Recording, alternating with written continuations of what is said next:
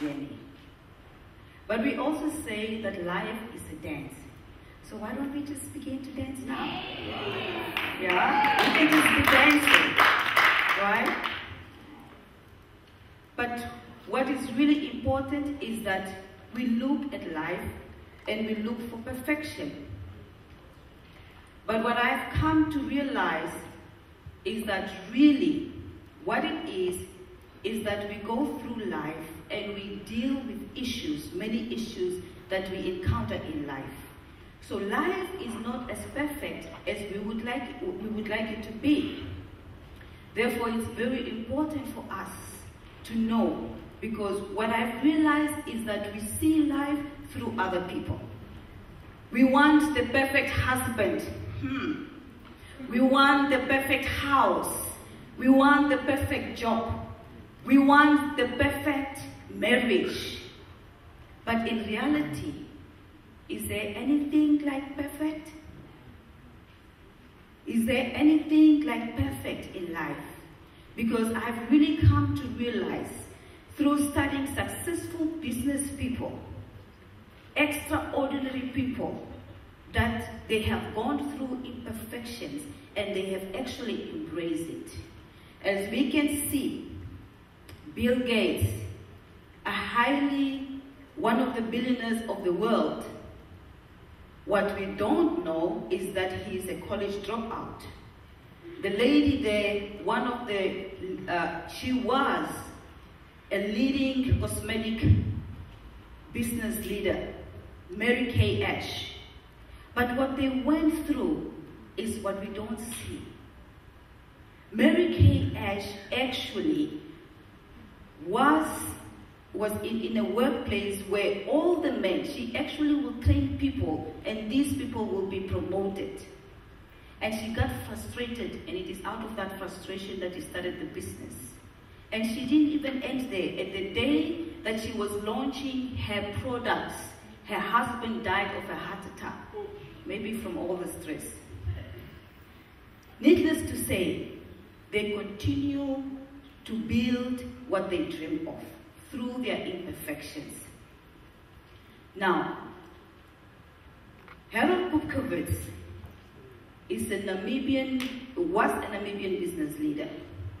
Now, I want to tell a story about Harold Kupkowitz. A couple of years ago, I had an encounter with him. And what happened is that it was in Windhoek, and I went to an event.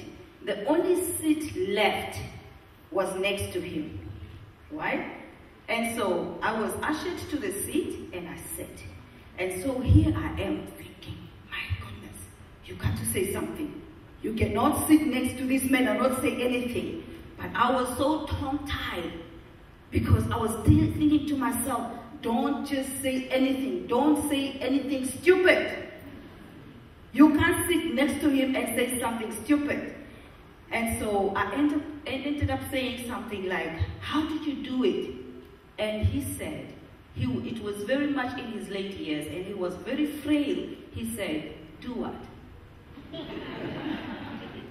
I said, building a perfect business. He looked at me, nothing perfect. Wow. So here I was, talking from my own perspective, thinking that he has a perfect business, but he didn't see it as perfect. And so that told me that he must have gone through things that he did see as perfect, even though the world or Namibia perceived him as being perfect. And so I started to learn and to understand that in life we go through imperfections.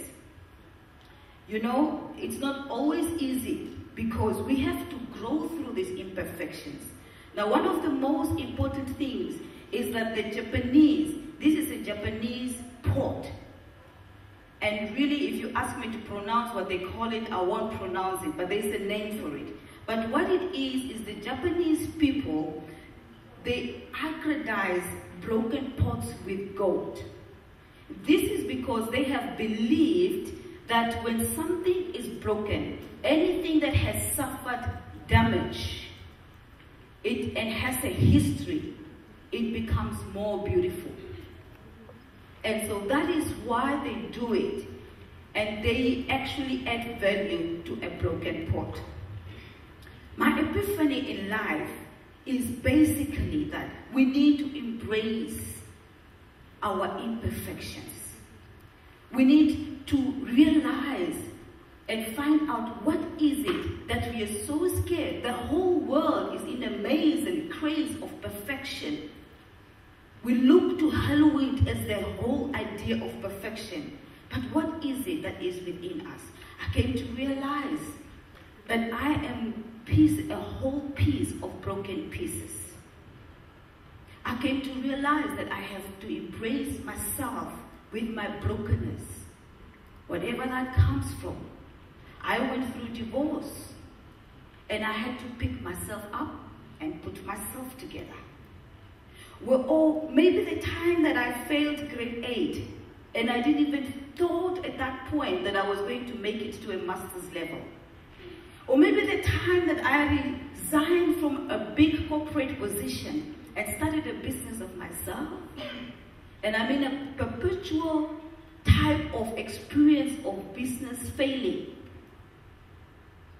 You see, because most of the time, what it is that we fear to fail. We fear to make mistakes. We fear to embrace our weaknesses. And we look at the world out there and see perfection. And most of the time, the world sees perfection, but what is inside is broken. There's an imperfection equation that is really actually illustrating this. And it is that beauty equals mass of imperfection. Beauty equals mass of imperfection. And so then I begin to ask myself, so why is it that we just want to be beautiful without that what makes up to be beautiful? We need to embrace that makes up for us to be beautiful. Chasing perfection, when we most of the time chase perfection, is that we make other people miserable. We make our children that we want to perform, to be perfect, and I'm not denoting excellence, right? We need to strive for excellence. But that obsessive behavior with perfection is what is really what makes other people miserable. That is according to Alison Petito.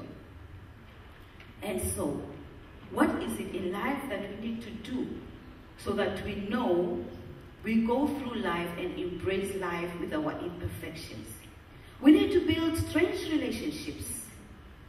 Many times I have learned in business that I can't swim, but there are frogs out there that can swim. I will get on top of that frog and swim my way out. Right? That's what we must do. And we need to trust. Take that leap of faith. We need to trust the life that we live in. The hand of life is what is going to mold you. You cannot escape it. We cannot escape the challenges, the failures, the mistakes, everything that we go through in life. We cannot escape. But we need to trust and know that one day you will be on the other side. One day you will grab and be successful. We need to know that change is the only constant thing. We need to know, just like I said, life is a dance. Music can change anytime. Today you have a job, tomorrow you don't. Right? Today you have a husband, tomorrow you don't. Whether it's through divorce, through death, or anything. We need to know that change is the only constant thing. We need to allow ourselves to be mentored by our peers, by those who have gone ahead of us. We need to allow ourselves to be mentored in all spheres of our lives, be it finance, be it spiritual, be it educational, whatever it is, we need to allow ourselves to open up and be mentored by those who have gone ahead of us. Most of all, we need to realize that even when we are broken pots, we can still carry beautiful flowers. We can still contain that beauty that is within us, that we can portray to the world out there. Because joy is from within. Happiness is affected by the external factors. And so you want to have that joy that is from within. Looking at diamonds, a diamond knows it's a diamond, whether cut or uncut. But when it's cut, it adds value. And so it is that pruning, that cutting process that is our imperfections in life that will make us to be a beautiful diamond, a precious jewel in the land of gems and in the land of life. So my request is, why don't we begin to dance to life and embrace our imperfections? I thank you.